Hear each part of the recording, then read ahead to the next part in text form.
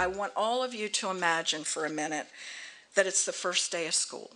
Do you remember how you felt, the excitement when you got those brand new textbooks and your instructional materials? Now let's suppose you're a student that's either blind or visually impaired or has some type of a physical disability and you can't hold the book, or you have a learning disability that affects reading. And so you're not able to access those textbooks and other instructional materials the same way that your peers can. So instead of getting a textbook or other things on the first day of school, you got nothing. And you were told that you have to wait weeks, maybe even months, to get your materials. And so that excitement of the first day of school turns into disappointment, and then to anxiety, and maybe even frustration. And you're worried that you're going to fall behind. And in fact, many do fall behind because of waiting for materials.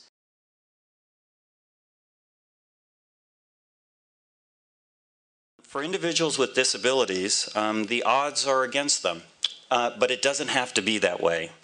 Unfortunately, the unemployment rate is 2/3 higher than their non-disabled peers, and for individuals with low incidence disabilities, such as legal blindness, the employment rate jumps up to 70%.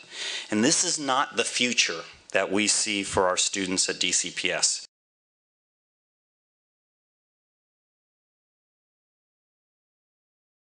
DCPS is on a mission, and we're on a mission to provide a world-class set of services and supports to meet the unique needs of these students that have print disabilities. Our vision is that these students will receive textbooks and other core instructional materials in accessible formats at the same time as their classmates that don't have disabilities.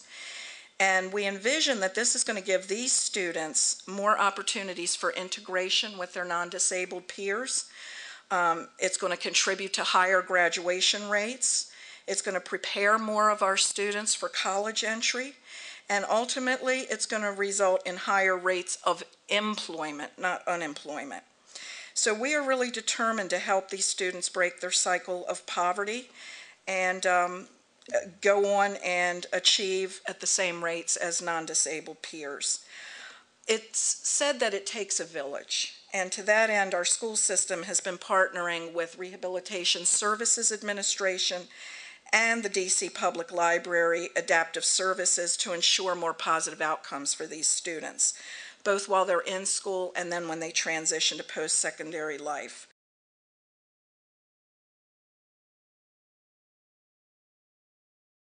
One key goal to equipping our students is with the right assistive technology. Technology is a fundamental tool for our students to increase their independence and quality of life, all the while breaking the barriers to access academic and employment opportunities. Bookshare is an example of a type of technology that will allow our students with disabilities to get immediate access to the curriculum with their assistive technology devices and participate in the general education setting. It's the type of technology, quite frankly, that our students need to take to help break those cycles of poverty and to